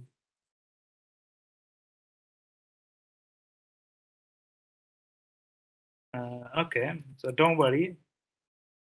I want to make it interactive, so I will interact with the chat GPT so that you can also ask GPT to write an Ansible playbook, okay, to set up web server in rel which serves the content hello world. Okay, and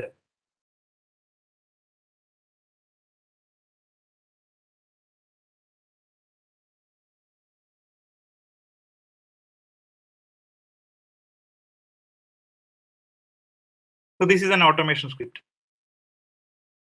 So this is going to implement in all the nodes.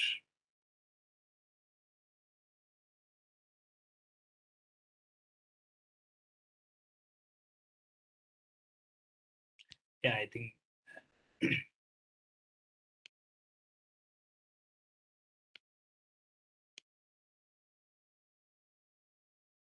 the rest everything is already there. I just make the content change in an existing file.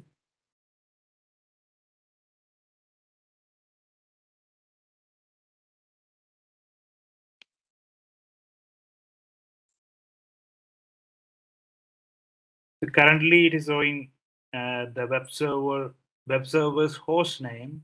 So that's why welcome to web server 1, 2, 3. So I'm going to change that with the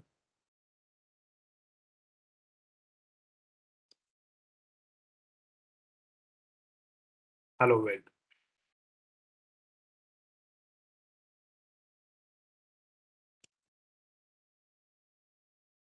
Saving the file, I'm running the script. So after successful completion of this playbook, you will see the change. You can see some green signals, that means it's already done. If you see some yellow, that means just happened. Yeah, just change the index page.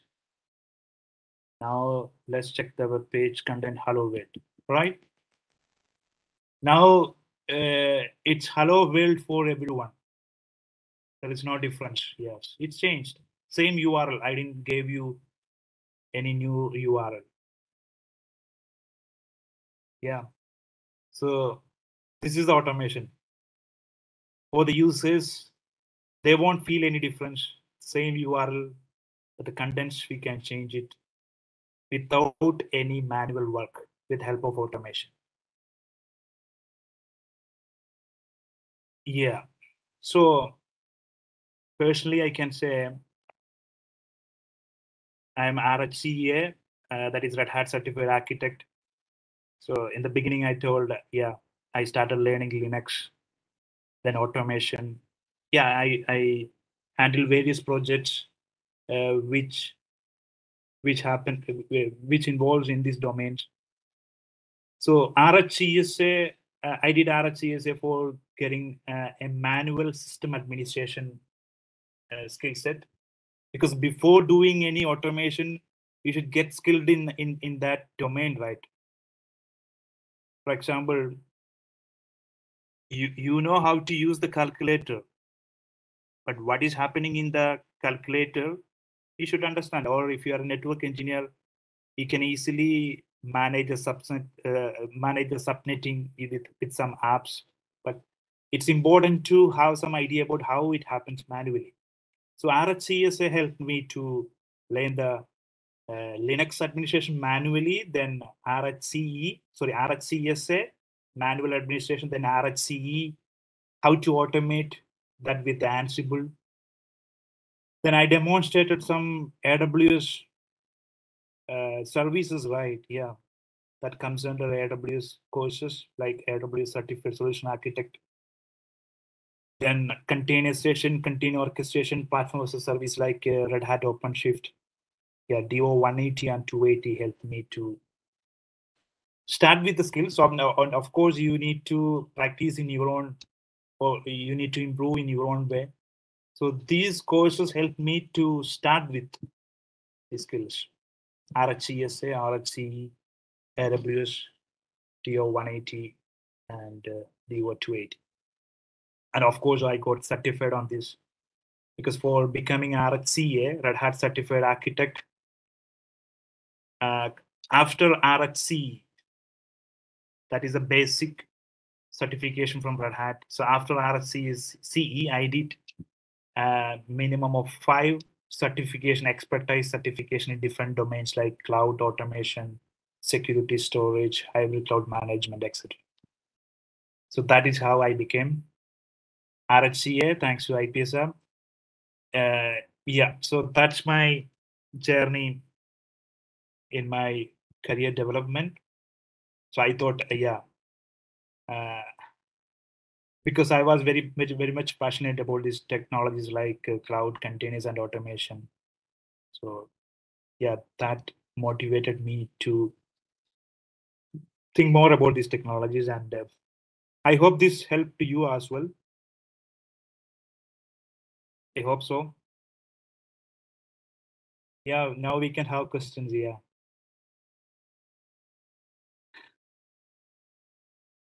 Sijini, if you can hear me. Yes, and can you hear me? Yes, yes. So Alright, okay. I think we can open for the questions, right? Yeah, we can do some take some questions and answer them. If you would like to ask some questions to Sen, you can ask.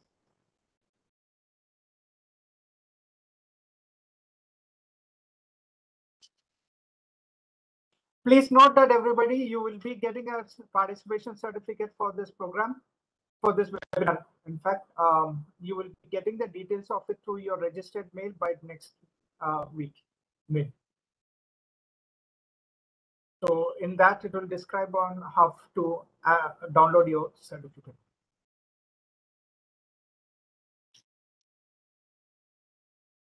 I'm checking the chat. Do I need to specifically answer any question?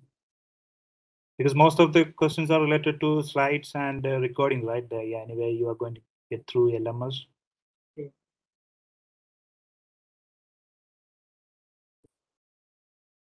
anything which I not answered, please put that question again in the chat box so that I can easily look into that and answer.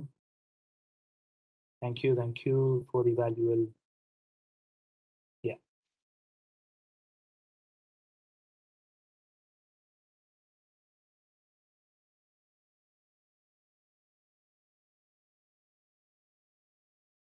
All right. If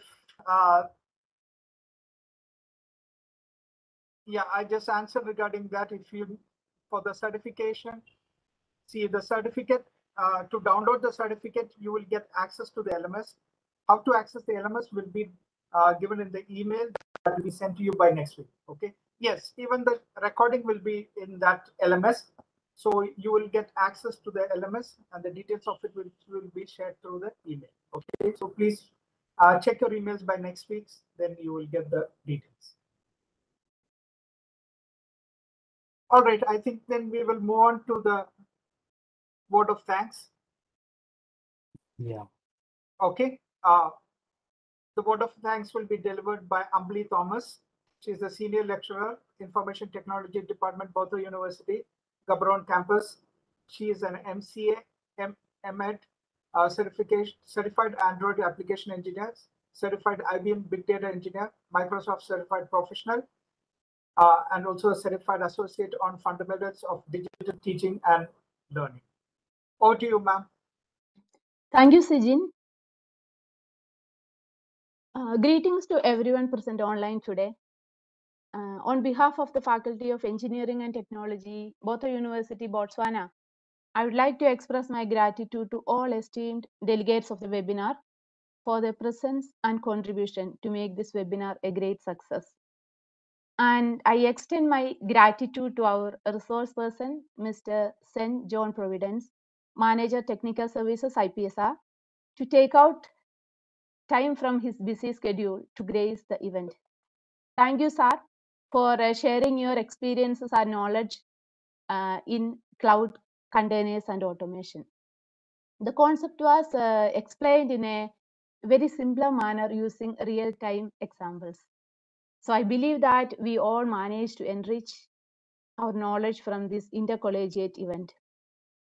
And a special thanks to Dr. Mendes Jacob, CEO of IPSR, and Dr. Srinath Dos, Dean of FET, Botha University, for facilitating this joint effort and for organizing this international webinar. A team of 10 members, including the CEO and the senior professionals from IPSR, were actively involved. I must thank the event coordinator, Mr. 𝐿 Kyriakos, event moderator, Mr. 𝐒𝐳𝐞𝐽, then the IT training division of IPSR and the digital marketing team of IPSR for the tireless effort to make this webinar successful. And I thank all the participants, students, job seekers, and teachers for their active participation and presence.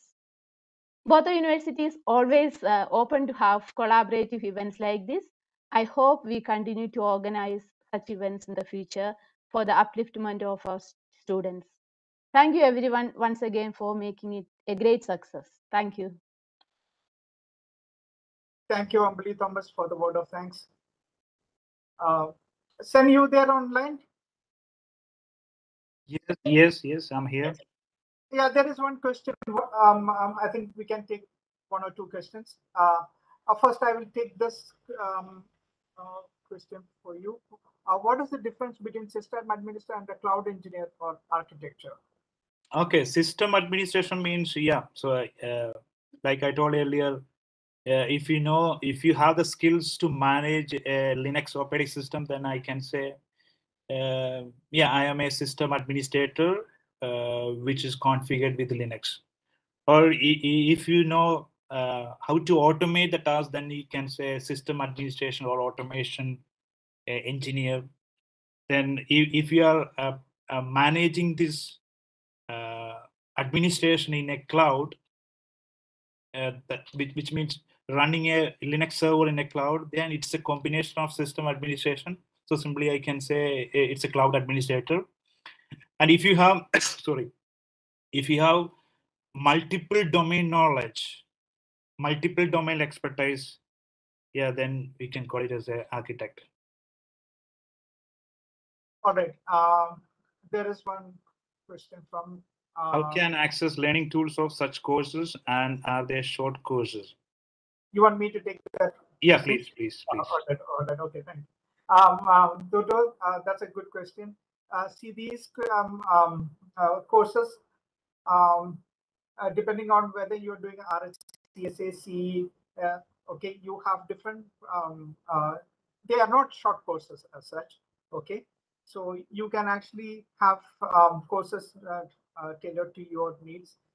The details of which are there in the LMS. Okay, so in the LMS you can actually see reference materials to these courses. Okay, so if you go through that, you also have page links to these courses. You can actually go through them. You can see the duration of these courses, the courses on cloud and DevOps. You can also see the courses on RHCSA, CE, AWS.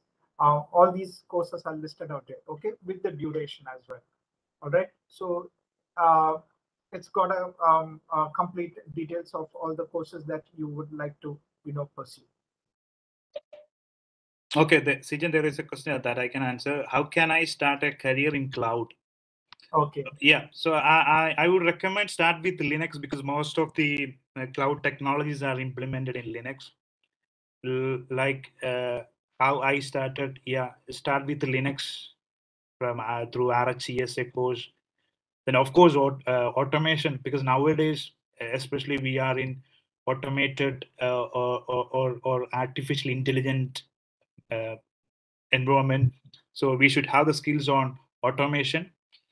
Then like AWS or Azure will help you to understand how the cloud works and how we manage projects when it comes into cloud environment. Yeah, so start with RHCSA, RHC, then AWS, Azure, like that way.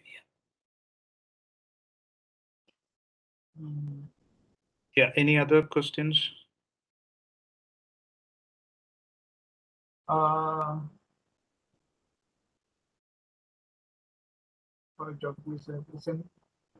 a beginner, yeah, you would like to read that?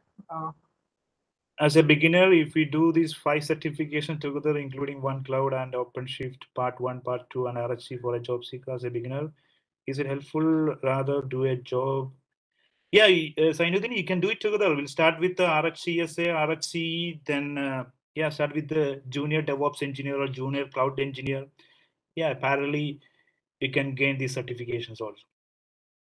See, it's like this. If you do the certification, it will be easier for you to get a job. Yeah. That would be how we would put it. Yeah. You might get a job, but usually what we have seen is they would think of doing the certification later, but once they are in the job, they find it difficult. They don't get much of a time to do the certification as such. So it would be better if you can actually do the platform courses, at least the RHCSA CE part first, and take. And once you're in the job, then depending upon your job, you go for the higher specialized courses. That would be how we would say this. Yeah, why are microservices important for a true cloud environment? Yeah, so in containerization, we use multi-container architecture. For example, if you open an application, each portion of the application is containerized. So in that way, we can make that portion highly available and scalable. So each portion of an application. So in that sense, yes, yeah, microservices are more important than them. So another question, I am a network security and computer forensics student. Am I still anyone who has got passionate about these technologies? Because from my experience or from IPSR experience, we have students outside this domain, like the computer science domain. Someone like BSc chemistry, BSc physics, biology, then psychology. So yeah, in short, the thing is, yeah, if you are interested and passionate towards these technologies, yeah, you can start from the RHCSA. The past is not important. Starting from the RHCSA, then automation, cloud, DevOps. Yeah, your journey goes like that way. And not only that, when you're learning Red Hat system administration, you're basically learning Linux. That actually is, it will in fact help you in your courses as well.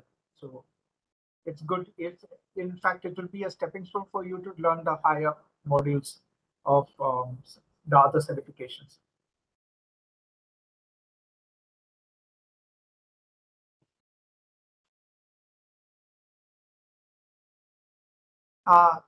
There's a question, RHCS is sufficient for a good job?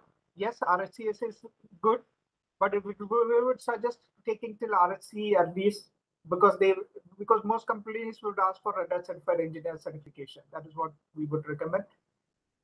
The expected salary of RHC is a fresher CSC2 student. You can Google that out. You can see the on generally, if you see it, they are paid very well. That is what we can see. After completing RHCSA, can I start my career as a cloud engineer? CSA certifications would be just your platform courses. Okay, so if you want to go as a cloud engineer, you might have to do more courses based on that, maybe based on AWS or even OpenShift courses that are being delivered by either AWS or Red Hat.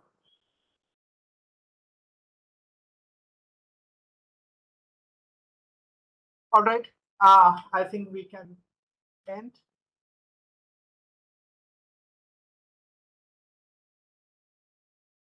Sen, I think we have taken all the questions, right? Do you see any more questions? Yeah, what the job titles can RHCS or RHC apply? Yeah, Linux administrator, system administrator, automation engineer, junior DevOps engineer, because Linux is one of the platform used in DevOps. Yes. Yeah. You can go up to cloud engineer, cloud architect, anything basically. So CSSE will be your stepping stone basically. All right then. I think one question from YouTube and Ria. Yeah. So the question is, okay. Can you please share how to plan or learn for the AWS certification exam? Yes, IPSR offers AWS course. So if you go through that course, you will get enough skills for getting certified in AWS Architect Associate. Yeah. Yeah.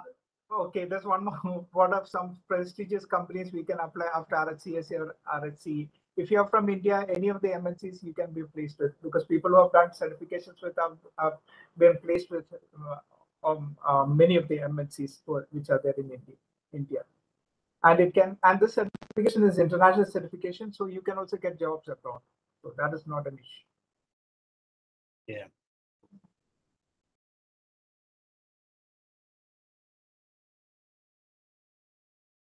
Is Linux administration job good for us? Yeah, start with Linux administration, then automation engineer, cloud engineer, DevOps engineer, SRE engineer. Yeah, you can build your career like that way.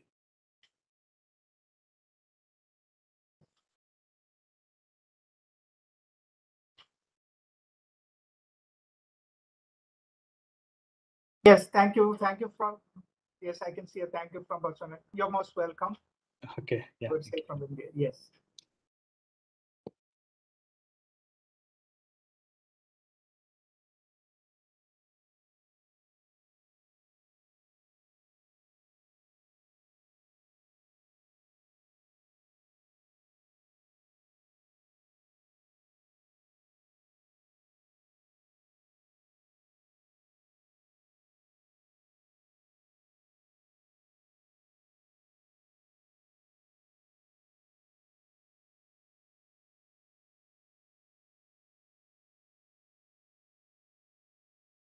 Are you seeing any other questions, Sen, from YouTube? I think the job titles can after RHC we answered that right here. Yeah. Okay. Yeah. Okay. Yeah, YouTube is done. Yes. We picked that up. Yeah. And more, I think more details will be sharing through LMS as well, right? Yes, the LMS has. Please, when you go through the LMS, okay, the LMS has also got something about the reference materials. Please go through the reference materials, which will be listing out about the courses. The course pages will also be there. Okay, so go through them. Okay, and okay, somebody's asked for the recorded session. The recorded session is also there in the LMS. That we will list it. We will give you the details in the email, and please check your registered email through with the details. It will come to you by next week of these days.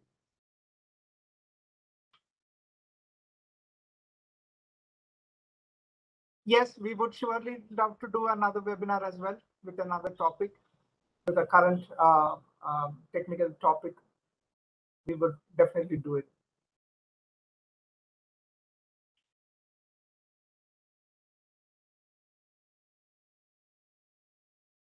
All right. Thank you all for your time. Thank you for attending this session. We would like to thank you for taking your time to attend this session. We will end for now. All right. Thank you very much.